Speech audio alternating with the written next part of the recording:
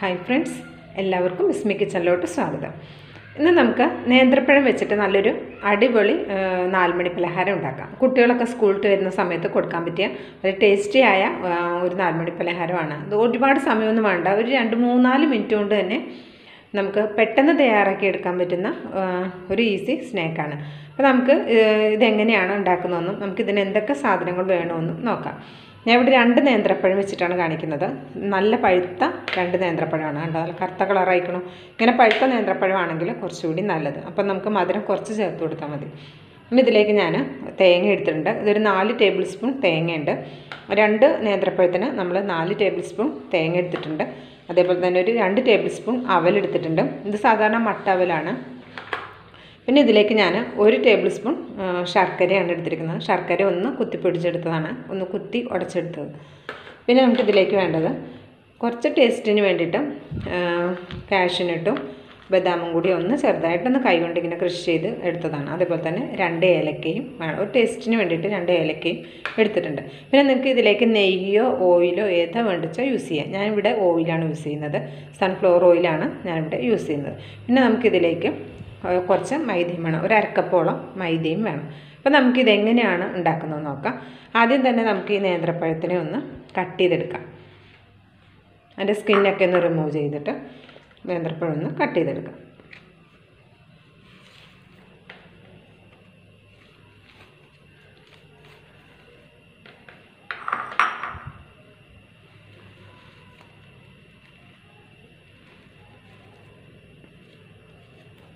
ഇതേപോലെ ചെറുതായിട്ട് കട്ട് ചെയ്തെടുത്താൽ മതി.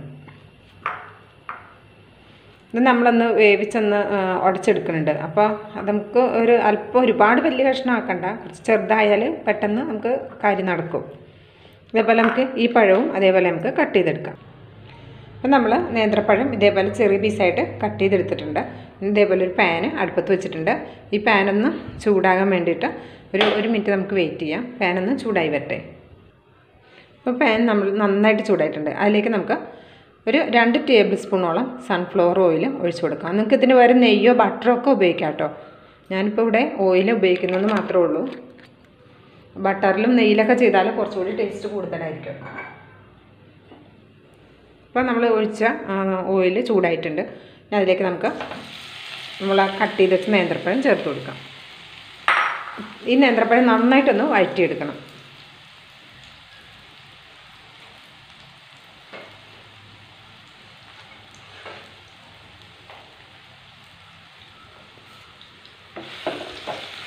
നന്നായിട്ട് ഇളക്കിയിട്ട് ഒരു മീഡിയം ഫ്ലെയിമിൽ വെച്ചിട്ട് നന്നായിട്ട് ഇളക്കിയിട്ട് ഇതൊന്ന് ഉടഞ്ഞു വരുന്നത് പോലെ നന്നായിട്ട് ഇതൊന്ന് വഴറ്റിയെടുക്കണം. ഇപ്പം നമ്മളൊരു 2 മിനിറ്റ് ആയിട്ട് നമ്മളിതൊന്ന് അടച്ചു വെച്ചിരിക്കുകയായിരുന്നു. അടച്ചു വെച്ച് കഴിഞ്ഞാൽ നമുക്ക് പെട്ടെന്ന് കുക്കായി കിട്ടും. അതിന് വേണ്ടിയിട്ടാണ് ഞാനിത് 2 മിനിറ്റ് അടച്ചു വെച്ചത്. നമുക്കിതൊന്ന് തുറന്ന് നോക്കാം. കണ്ടോ, നമ്മുടെ പഴമൊക്കെ ഇപ്പോൾ നന്നായിട്ട് ഉടഞ്ഞു വന്നിട്ടുണ്ട്. നല്ല പേസ്റ്റ് മാതിരി ഉടഞ്ഞു വരേണ്ട ആവശ്യമൊന്നുമില്ല. അങ്ങനെ ഉടഞ്ഞു വന്നാലും കുഴപ്പമൊന്നുമില്ല.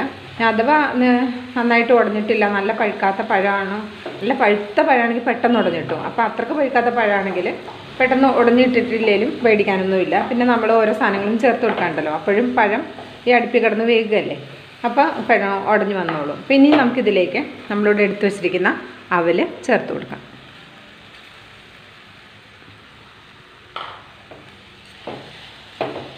അവൽ ചേർത്തിട്ട് ഒന്ന് ചെറുതായിട്ടൊന്ന് വഴറ്റി കൊടുക്കാം. ഇനി നമുക്കിതിലേക്ക് നമ്മളെടുത്ത് വെച്ചിരിക്കുന്ന തേങ്ങ ചേർത്ത് കൊടുക്കാം.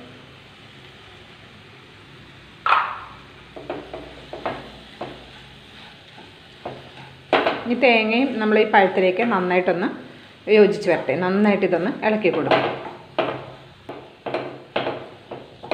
ഇനി നമുക്കിതിലേക്ക് നമ്മളെടുത്ത് വെച്ചിരിക്കുന്ന ശർക്കര ചേർത്ത് കൊടുക്കാം. പിന്നെ മധുരം നമ്മുടെ ടേസ്റ്റിനനുസരിച്ച് ആഡ് ചെയ്ത് കൊടുക്കാം. നമ്മുടെ പഴം നന്നായിട്ട് പഴുത്തിട്ട് നല്ല മധുരമുള്ള പഴമാണെങ്കിൽ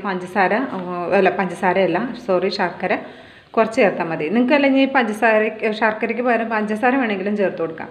കുറച്ചുകൂടി ഹെൽത്തി ആകാൻ വേണ്ടിയിട്ടാണ് ഞാൻ ശർക്കര ചേർത്ത് കൊടുത്തത്. നമ്മൾ നേന്ത്രപ്പഴവും തേങ്ങയും അവലും ഒക്കെ അല്ലേ ചേർക്കുന്നത്, അപ്പോൾ ശർക്കര തന്നെയായിരിക്കും കുറച്ചുകൂടി ഹെൽത്തി ആയിട്ടുണ്ടാവുക. അപ്പോൾ അതുകൊണ്ടാണ് ഞാൻ ശർക്കര ചേർത്ത് കൊടുക്കുന്നത്. നമ്മുടെ ടേസ്റ്റിനനുസരിച്ച് ചേർത്ത് കൊടുക്കാം. നമുക്ക് എത്ര മധുരം വേണം അതിനനുസരിച്ച് ചേർത്ത് കൊടുക്കാം. ഇത് കല്ലൊക്കെയുള്ള ശർക്കരയാണെങ്കിൽ ഒന്ന് ഒരല്പം വെള്ളത്തിലൊന്ന് മെൽറ്റ് ചെയ്തിട്ട് അതൊന്ന് അരിച്ചിട്ട് ഒഴിച്ചു കൊടുത്താലും മതിയാകും. ഇത് നന്നായിട്ടൊന്ന് മിക്സ് ചെയ്തിട്ട് നമുക്ക് 1 മിനിറ്റ് ഇതൊന്ന് അടച്ചു വയ്ക്കാം. നന്നായിട്ട് മിക്സ് ചെയ്തിട്ടുണ്ട്. നമുക്ക് 1 മിനിറ്റ് ഇത് അടച്ചു വെക്കാം. അടച്ചു വെക്കുന്നത് എന്തിനാണെന്ന് വെച്ചാൽ നമ്മുടെ ശർക്കര ഈ ചൂടത്തിരുന്നിട്ട് പെട്ടെന്ന് ഉരുകി കിട്ടും.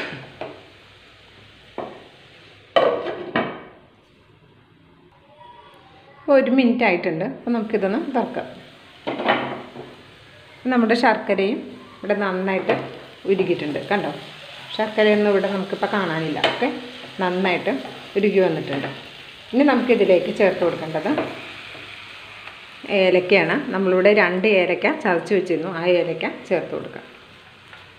അതേപോലെ തന്നെ നമ്മളിവിടെ കുറച്ച് നട്ട്സ് എടുത്ത് വെച്ചിരുന്നു, അതും ചേർത്ത് കൊടുക്കാം. ഇത് ഓപ്ഷണലാണ്.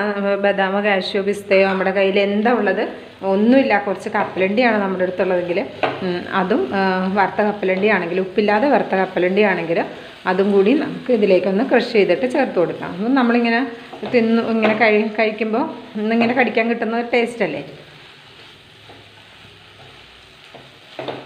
ഇത്രേ ഉള്ളൂ. നമുക്കൊരു 1 മിനിറ്റ് കൂടി ഇതൊന്ന് വഴറ്റി കൊടുത്തതിന് ശേഷം നമുക്ക് ഫ്ലെയിം ഓഫ് ചെയ്യാം.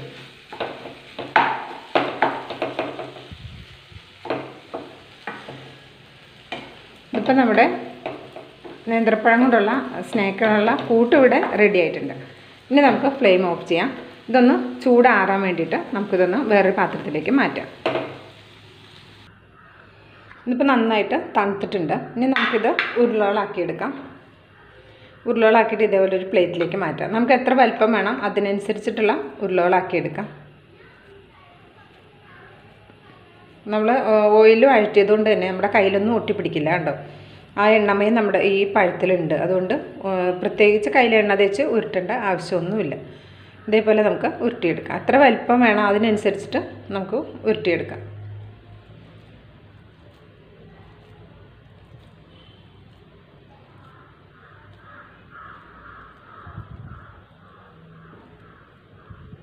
കണ്ടോ, ഇതേപോലെ ഉരുട്ടിയെടുക്കാം.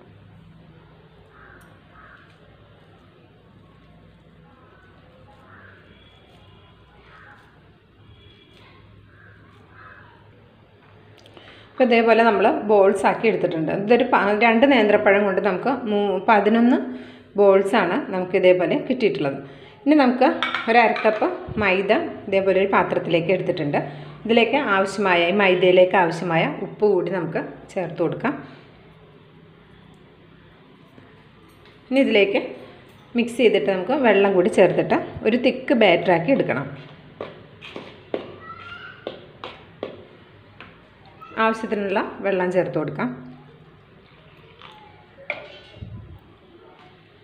ഒരുപാട് ലൂസായി പോകരുത്. അപ്പോൾ കുറച്ചൊരു തിക്കാക്കിയിട്ട് എടുക്കുക. കുറച്ചുകൂടി വെള്ളം ഒഴിച്ച് കൊടുക്കാം.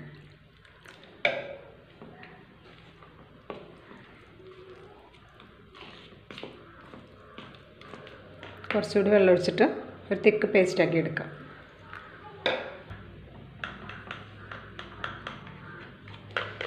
ഇതുണ്ടോ, ഇതേപോലെ ഇതേ കൺസിസ്റ്റൻസിയിൽ നമുക്കിതൊന്ന് കലക്കിയെടുത്തിട്ടുണ്ട്. കണ്ടോ, അത്യാവശ്യം നല്ല തിക്കായിട്ടുള്ള ഒരു ബാറ്ററാക്കി എടുത്തിട്ടുണ്ട്. നമ്മൾ പഴംപൊരിയൊക്കെ ഉണ്ടാക്കുമ്പോൾ കണ്ടിട്ടില്ലേ, നമ്മൾ ബാറ്റർ എങ്ങനെയാണ് കലക്കുകയെന്ന്, അതേ പരുവത്തിൽ വേണം നമ്മൾ ഇതിന് കലക്കിയെടുക്കാൻ.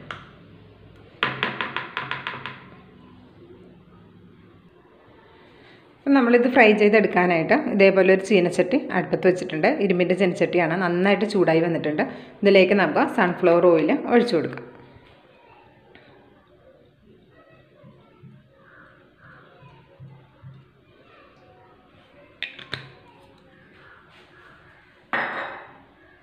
ഇനി എണ്ണ നന്നായിട്ടൊന്ന് ചൂടായി വരട്ടെ.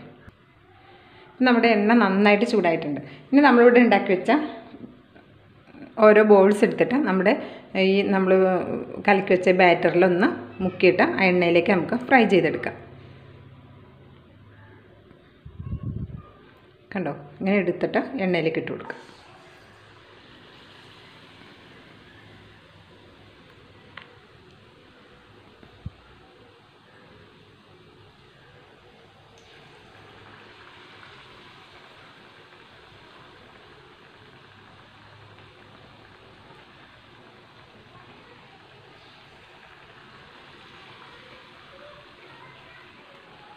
ഇതിങ്ങനെ ഇട്ടിട്ട് ഒരു സ്പൂണിൽ കോരിയിട്ടിട്ട് കൊടുത്താലും മതിയാകും, അല്ലെങ്കിൽ ഇങ്ങനെ കൈകൊണ്ട് തന്നെ കോരിയിട്ടാലും മതിയാകും.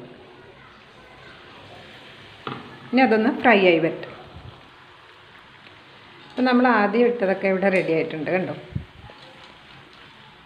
പിന്നെ നിങ്ങൾ ഈ മൈദയിലേക്ക് മഞ്ഞൾപ്പൊടി വേണമെങ്കിൽ ചേർത്ത് കൊടുത്താൽ നല്ലൊരു കളർ കിട്ടും. അപ്പോൾ ഞാൻ മഞ്ഞൾപ്പൊടി ഒന്നും ചേർത്തിട്ടില്ല, മൈദയും ഉപ്പും കൂടി അങ്ങനെ കലക്കിയിട്ട് അങ്ങനെ ഉണ്ടാക്കുക ചെയ്ത്.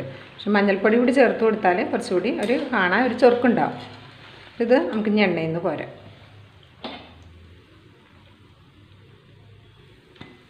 കണ്ടോ, കാണുമ്പോൾ ഒരു സ്വിഗ്ഗിൻ്റെയൊക്കെ ഒരു ലുക്ക് അല്ലേ. ഇതേപോലെ നമുക്ക് ബാക്കിയുള്ളതും ഉണ്ടാക്കിയെടുക്കാം. നല്ല ടേസ്റ്റ് ആട്ടോ ഇത്. ഒരു പ്രാവശ്യമെങ്കിലും ഇതേപോലെ ഒന്ന് ട്രൈ ചെയ്ത് നോക്കൊണ്ടു. കുട്ടികളിത് വീണ്ടും വീണ്ടും ചോദിച്ച് കഴിക്കും.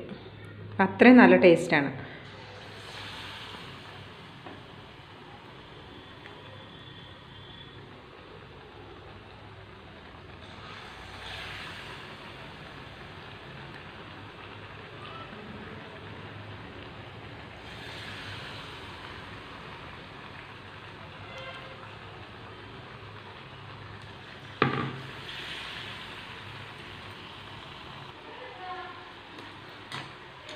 നോക്കാം, നമ്മുടെ നേന്ത്രപ്പഴം കൊണ്ടുണ്ടാക്കിയ നമ്മുടെ ഈവനിങ് സ്നാക്ക് ഇവിടെ റെഡി ആയിട്ടുണ്ട് കണ്ടോ. ഇനി നമുക്ക് ഫ്ലെയിം ഓഫ് ചെയ്യാം.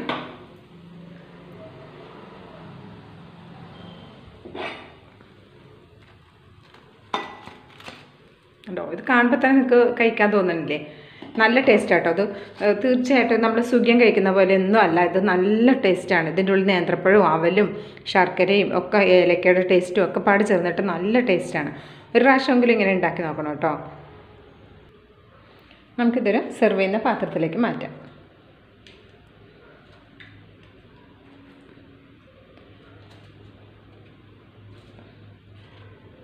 നിങ്ങൾക്ക് ഈ റെസിപ്പി ഇഷ്ടമായിട്ടുണ്ടെങ്കിൽ തീർച്ചയായിട്ടും വീട്ടിലൊന്ന് ട്രൈ ചെയ്ത് നോക്കാം. നമ്മുടെ മക്കൾക്ക് തീർച്ചയായും നന്നായിട്ട് ഇഷ്ടമാകും. അവരിത് വീണ്ടും വീണ്ടും ചോദിച്ച് കഴിക്കും. അത്രയ്ക്കും ടേസ്റ്റുള്ള ഒരു നേന്ത്രപ്പഴം കൊണ്ടുള്ളൊരു സ്നാക്കാണ്. അപ്പോൾ ഇഷ്ടമായിട്ടുണ്ടെങ്കിൽ ട്രൈ ചെയ്ത് നോക്കുക, ലൈക്ക് ചെയ്യുക, ഫീഡ്ബാക്ക് അറിയിക്കാൻ മറക്കരുത്, ഷെയർ ചെയ്യാനും മറക്കരുത്. പിന്നെ സബ്സ്ക്രൈബ് ചെയ്യാത്തവരാണെങ്കിൽ സബ്സ്ക്രൈബ് ചെയ്യാനും മറക്കരുത്. അപ്പോൾ അടുത്തൊരു വീഡിയോയുമായി നമ്മൾ വരുന്നത് വരെ എല്ലാവർക്കും